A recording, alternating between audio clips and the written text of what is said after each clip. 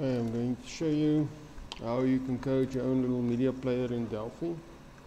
So the component that you will use is a media player component, so just search for media player component, add it to the form, and then you can basically copy and paste all your songs that you want in the same folder as your Delphi, or you can make a folder and paste everything in that specific folder.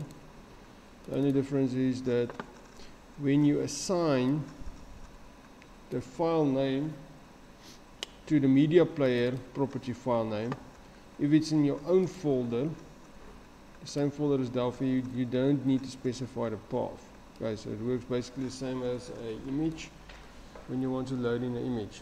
Okay, so you must just set the file name and the file extension to the property file name of the media player. Okay, so mine is coded under the list box click. So when I run my program, the file name property will be empty. There's no file name in, so that's why my media player is not enabled. And when I click on the list box, the file name will be loaded into the property file name, and then I will open my media player and I will play the song.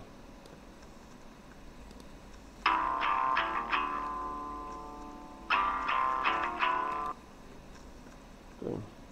So basically, when you click on the list box, you're going to check which song was selected by using the item index, and then it's going to assign the file name and the path to the property file name, and it's going to play the song.